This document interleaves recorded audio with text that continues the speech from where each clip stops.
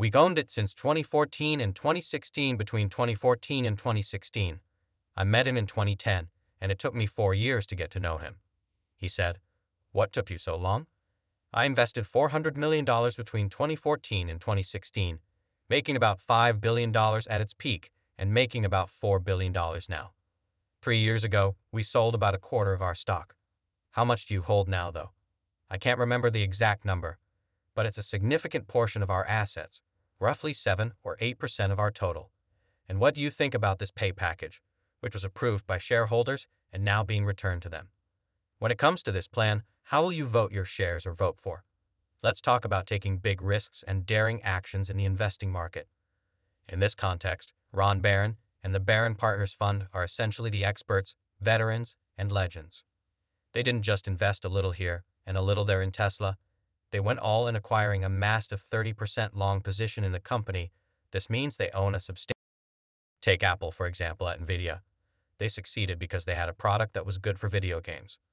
Conversely, when Amazon arrived, what it had as a bookseller, you should see what they have produced. Tesla, for example, makes automobiles, which are going to be like books or games for other businesses because they have all this other technology. This firm is going to be very big.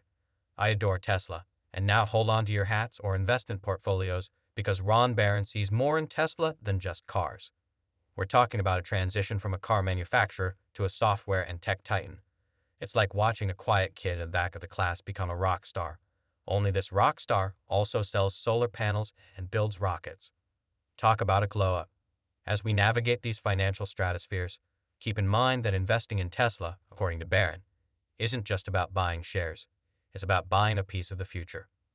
If Ron's predictions come true, we might just be riding the elevator to the penthouse of the stock market, in which case you would be damaged as a new shareholder. You're buying into a company where you have one of the most exceptional, possibly the most exceptional, executive in this country managing your business. Do you really want to treat him poorly? Last year, there happened to be so that Tesla has 140,000 employees, which demonstrates how highly sought-after positions are at Tesla, where graduates want to work. 6 million applications for 12,000 positions. So consider that the reason they have it is not because of the Tesla name or car. Rather, consider his ability to draw these amazing people to this company in order to grow it, manage it, and implement changes that benefit the entire world. You want to renew a contract on a deal you made with him.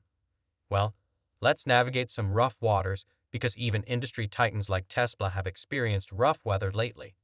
Everyone's attention was focused on Elon Musk's compensation package, which, to put it mildly, sparked a heated debate.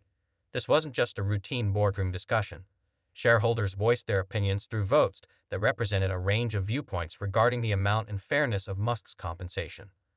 However, just when it appeared that the issue was resolved, a Delaware judge intervened and overturned the initial ruling. This sudden turn of events threw a major wrench in the works, upending the consensus and causing repercussions throughout the financial community. It serves as a sobering reminder that corporate governance rarely proceeds as planned, even at the highest levels. Imagine being promised the largest pizza in the world, only to learn that the judge has declared your choice of toppings to be unconstitutional. But wait, this is no simple story of chump change. A lawyer swung for the fences, demanding a whopping $5.6 billion in Tesla shares. Yes, billion with a B. This lawsuit is more than simply a legal dispute. It's a drama akin to a summer blockbuster. For that amount of money, you could purchase a sizable portion of Mars or even start your own space program. And just when we thought our story couldn't get any more fascinating, enter the scene and add a pinch of political drama to the mix. A fascinating side story in the unfolding tale of Tesla might be woven by President Biden's encounters with Elon Musk. There's a saying that politics makes for weird bedfellows, and nowhere is this more true than when the stakes are high. Business and innovation arena, the relationship between Biden and Musk is more than just a small detail. It has the potential to have a big impact on Tesla's strategic choices and future course, guiding the company either into calmer waters or into more turbulent ones. Waters time will tell, but one thing is for sure. Politics and business always combine to spark change. In the case of Tesla, this means that we will all be watching closely. It will be like watching your two uncles fight at a cookout. One used to be vice president of the popcorn company, the other built rockets. Things are improving. In order to keep one of the most innovative companies at the forefront of the tech and automotive industries, Navigating these legal battles and political victories is more than just keeping the ship afloat. After all, if anyone can turn a courtroom drama into a masterclass in innovation, it's probably the guy who believes a traffic jam can be solved by excavating a tunnel under law. Therefore, I believe that the way they're handling this is incredibly unfair and that he should be compensated because he earned it and deserves it. You've stated for a while now that the Keyman theory, which bases a lot of the company's value on Elon Musk, is what worries you the most about Tesla. So, what do you think will happen if this package is rejected? I can't see in it Elon Musk's head, but I know he has a significant stake in the company and that he has created a great deal of value for everyone. Let's now zoom in on the visionary realm where Elon Musk reigns. It's no secret that many tech enthusiasts dream of working at Tesla, but how popular is the position? Well, consider this. There are 6 million applications for just 12,000 positions. This isn't a job market that's a contest for the most intelligent and nerdy people. In fact, your chances of landing a position at Tesla are significantly worse than those of winning a golden ticket to Willy Wonka's chocolate factory. And it's not just about electric cars either. Elon Musk's empire extends into space with SpaceX, the internet with Starlink, and our brains with Neuralink. These aren't side projects. Rather, they are the interconnected mechanisms that give Tesla its competitive edge. Imagine having a gadget for every need, like Batman's utility belt, which can be used to launch satellites or wire up brains. Tesla, I think in the next 15 years, next 10 years, we're going to make 4, 5, 6 times their money. But I can't even put a top on how much we're going to make in Tesla because there's so many businesses. This robotics business is going to be unbelievable with robotics for him.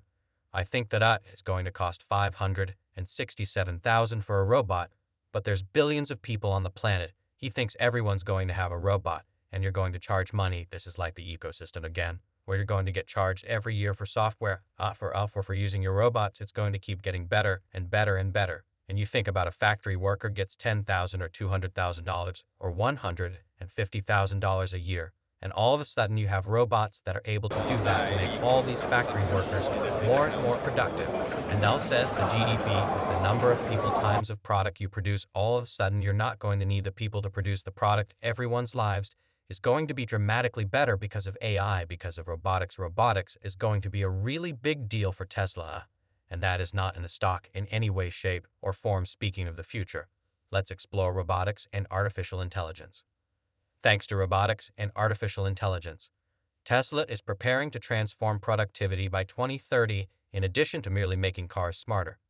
It's evident that Tesla, under Musk's direction, isn't just pushing the envelope from artificial intelligence to interstellar travel.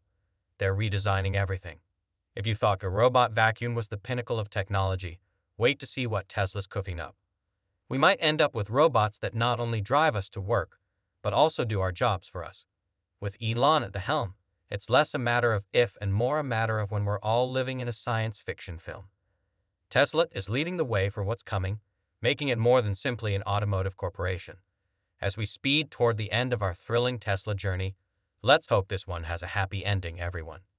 Let's take a moment to decelerate and review the intense action that has transpired, ranging from Ron Barron's astounding investment returns to Elon Musk's remuneration roller coaster, and the visionary leaps towards an AI-driven future.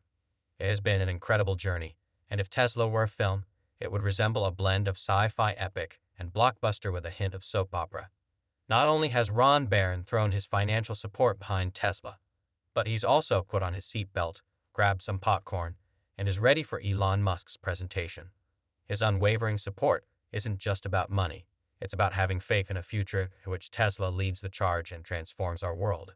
And let's be honest, this is Tesla Stock News. Till next time.